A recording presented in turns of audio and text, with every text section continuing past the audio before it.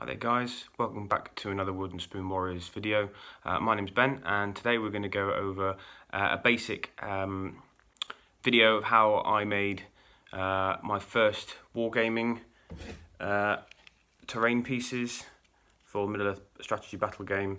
Just a cheap and cheerful and quick method of how to make some basic wargaming terrain to get on your tables at a cheap price that you can do at home with a few basic materials that you can get from your local supermarkets or your local hardware stores, your charity, not charity shops, your value stores, you know, like B&M's, Poundland, that sort of thing. And yeah, we'll just have a quick look at how I made these. Hope you enjoyed the video, and I'll see you later. Okay guys, so today we're going to go through the process of how I made these cheap, simple and relatively effective pieces of terrain, these hills. So first things first, we're going to go through the list of materials you need to build it, and then I'll quickly show you the process of how I made it. So these are the basic materials you'll need to start making your own wargaming terrain. So I've got some 3 to 4 mil foam board card I got a few years back from a hobby shop. Cost a couple of quid a sheet. Some all-purpose filler I got for a couple of quid from Tesco. A couple of cheap brushes. Some ballast from Woodland Scenics. Some expanding foam. Some bog standard PVA glue. And then some paints. The tall bottles of paint are just acrylic paint that I nicked from my daughter's painting collection, and I've got 2 tester pots from Wilko for some different colour browns that I use for dry brushing later on in the process. So I'll show you the next step now. So first things first, you're going to want to take your expanding foam. I got this from B&M, I think, or you can pick it up from your local hardware store for a couple of quid. And you're going to want to spray it down onto a bit of baking paper, a bit of greaseproof paper, or I use just an offcut of cardboard. And you're just going to want to spray it in small little blobs, leave it to expand overnight, and it should expand nicely into these small little blobs. This is the basis form that you're going to use for your hill.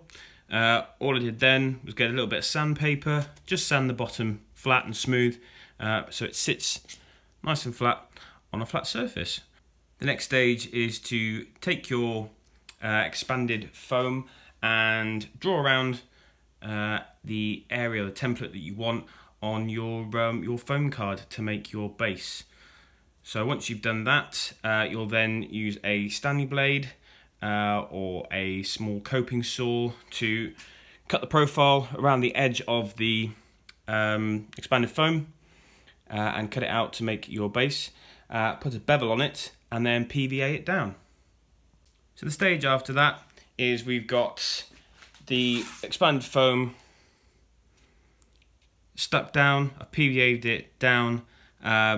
This is one I've done a while ago, and I've then, using a Stanley blade, I've cut into the edges to try and form, or beveled it to try and form my basis for my rock shape. I then covered it in one layer of all-purpose filler. As you can see, it's very rough. Because of its expanded foam, you're going to get a lot of air holes, as you can see there and there. So all you do is chuck a layer of polyfiller over it, or all-purpose filler like I've done. Wait for it to dry.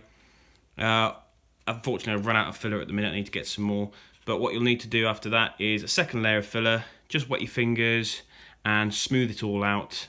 And once that's dried, you can then sand it off to get it to look more like a rock style shape. So the next stage after this process, like I said, once it's had the second layer of filler and been sanded and smoothed down to the shape you want, I then just primed it with some black acrylic paint, and once that's dried, I've then used the PVA glue to put some ballast, some grit and sand, just to texture the edges.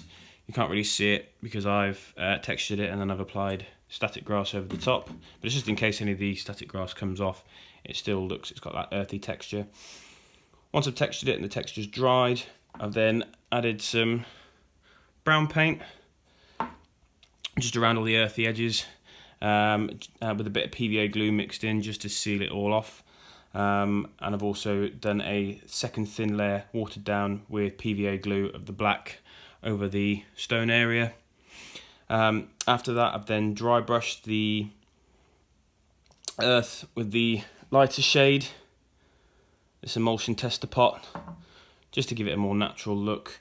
And then I've also mixed the white and the black, because it was only colours that my daughter had in her paints, a box of paints, to make different shades of grey. And then, as you can see, a very rough and ready, using a large brush, using a 2-inch brush, just over brushed different shades, varying shades over the top of this piece. And then I've just applied some static grass on top to finish. It's not the best looking piece, it won't ever win any prizes. It's my first real few attempts of terrain. Got that piece, and then a slightly smaller hill. Like I said, it won't win any prizes for the best terrain, but it's just a quick and simple method, quick and easy way of getting some cheap wargaming terrain on the table. I'm hoping in future to build a 4x4 board made of 2 foot by 2 foot tiles. So when I get round to doing that in the future, I will obviously video the process and bring you guys along for the ride if you want. I'm also hoping to build a Barlin's Tomb as well in the near future for my Middle-earth strategy battle game system. So I've just having just made these first hills, I am really enthused to start making some more terrain.